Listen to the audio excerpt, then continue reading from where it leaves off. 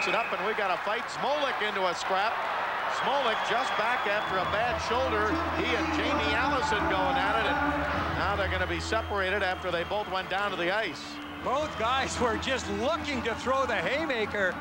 I think Allison got a couple in early, then Doug Zmolek. He's shown us so many times before, Zmolek can take a punch as well as anyone, and he started firing. The puck's going the other way, Allison behind, Zmolek comes with a little bit of a cross check, and here they go.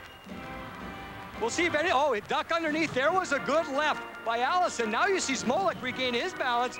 Whoa, it comes through with the right. So both guys getting in good punches, and both guys willing to throw.